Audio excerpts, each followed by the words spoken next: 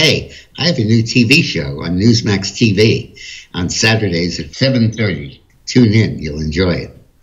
It's only been a little over 2 weeks since the leak came out of the Alito decision on abortion. But the Democrats have been euphoric, thinking that this would provide a huge midterm congressional election issue for them.